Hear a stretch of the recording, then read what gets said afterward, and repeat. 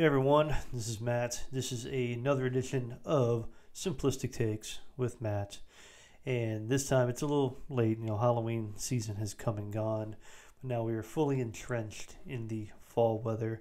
But one thing I wanted to talk about, and it was something I wanted to talk about after it already got done, and I didn't want to go episode by episode, was the first real great, and people might argue with me about this, of course, TV show on the streaming network Shudder, and that one is the TV version of the beloved or maligned, depending on whether you saw Creepshow 3 or not.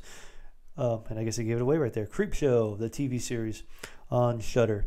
Now, this has already been picked up for season 2, so it'll be interesting to see what they come up with next year for 2020. But I really enjoyed the shit out of this TV show. I had my reservations, especially coming off something as horrid as Creepshow 3, which is just an abomination to the horror genre in a lot of ways. And I apologize to anybody who worked on it because it sucked. It just was not good. But a lot of people hate Creepshow 2 also, but that's neither here nor there.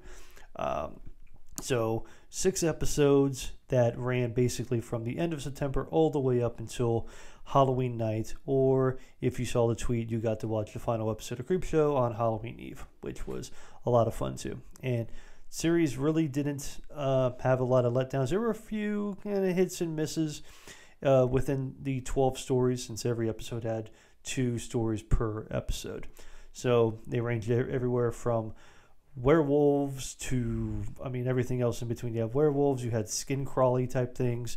So just kind of going down the list of what you had for the episodes. Plus you had a lot of adaptations from other people's work. So you had everything from a Stephen King adaptation, Gray Matter, then you have The House of the Hand, Bad Wolf Down, The Finger, All Hallows Eve, Lydia Lane's Better Half, The Companion, The Man in the Suitcase, Night of the Paw, Tough Times, and Muskie Holler, which I think was probably the best title of the entire series, or this season at least. Skin Crawlers, that has writing credit to Paul Dini, who people might know as the creator of Harley Quinn and did a lot of work on Batman in the animated series as well. And the final episode was By the Silver Water of Lake Champlain, the longest title out of all the episodes. But yeah, they range from everything from kind of creature feature type stuff to science gone wrong to be careful what you wish for type stuff.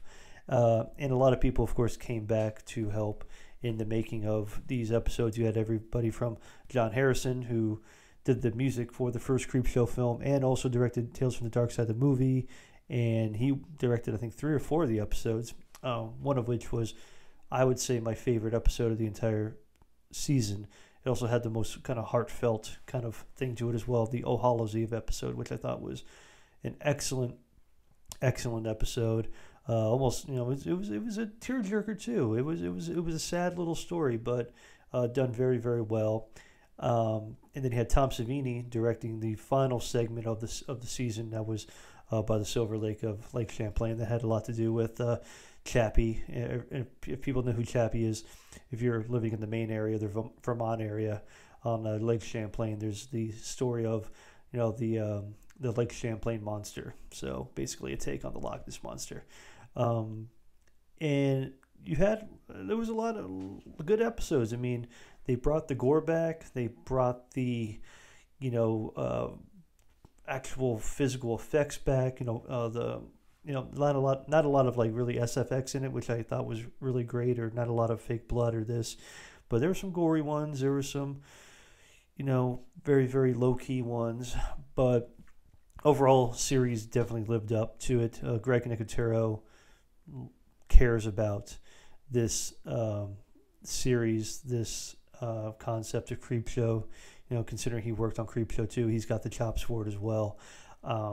Overall, just a good series that, it's worth the price of admission for Shudder. I think Shudder's only about $5 a month. Net alone makes it worth it $5 a month. And, of course, the Joe Bob Briggs stuff, but that's a whole nother conversation for another time. But from ranking kind of episodes from the series, I'm just going to go best episode to kind of worst episode. I'd definitely say All Hallows Eve was the top of my pops, at least. I thought it was very expertly done. You kind of saw what was going, which is, for a lot of these episodes, you know what's going to happen. If you know anything about Creepshow or how the stories work, you know what's going to happen to the bad person. It's like a Grimm's fairy tale, basically. And the most disappointing, or the most just lackluster, was probably Bad Wolf Down. It just was not a very good episode. It wasn't very compelling. It was kind of boring. I mean, it's always great to see Nazis get killed, which is fine with me. But overall, just kind of it had Jeffrey Combs, and I like Jeffrey Combs. He's great in Reanimator and a lot of other, H.P. Lovecraft adaptations or Brian Yuzuna stuff. But just his German accent was pretty atrocious, and I guess I could see him as a German or a Nazi, but just one of these episodes that just didn't really quite hit the what you really needed from Creepshow. But I guess you have to throw that episode in there just to kind of liven things up. Probably one of the more surprising or fun ones was Tough Times in Muskie Holler. It was a fun one. It was also the shortest, I believe it was the shortest episode or shortest segment of the entire season as well, too. Lots of fun. Had David Arquette in it as weird police guy, and it was a fun episode, very post-apocalyptic feeling as well. But that was a pretty fun one. I enjoyed it. Had good gore, really good gore. The gore actually reminded me a lot of the Father's Day segment from Creepshow 1 with the kind of monsters in it. But that's all I'll kind of say about that. I won't spoil that episode. And a lot of good throwbacks to Creepshow 2, just the art style. Of course, the comic book transitions. Even a lot of the music was one thing that I kind of...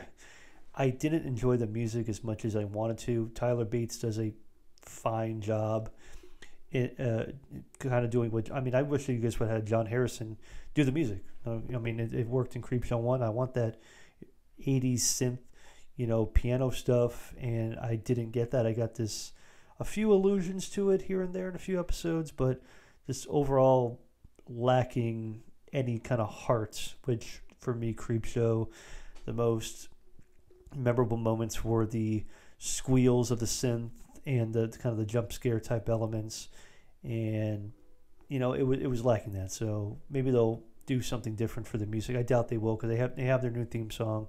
They have Tyler Bates who's going to do the music going forward. So you're stuck with this music that I don't like, but I'm sure other people like it and enjoy it. So, but yeah, that's Creepshow, the TV series. It's a fun time, definitely worth it. Every episode is about 42 to 44 minutes, give or take a couple minutes, but all pretty strong stories, a few stinkers here and there, but overall giving it 2 thumbs up. 2 thumbs up. Really enjoyed it. Worth checking Shudder out at least for a month, and then sticking around and probably just having it be a charge in the background of your bank statement that you won't even realize, because that's kind of what it is for me most of the time. So that's it for this simplistic take from Matt. We'll be back with another one. I'm cooking up something else, and I'm thinking I'm probably going to be doing a take pretty soon too. It will be probably more on the movie side, but who knows? It might be on the TV side too. So that's been it. Don't forget to subscribe to the YouTube channel you're watching right now, or listen to the podcast, or go to the website to read some reviews, wherever we're all over the internet. And we will see you next time for another video. So stay spooky.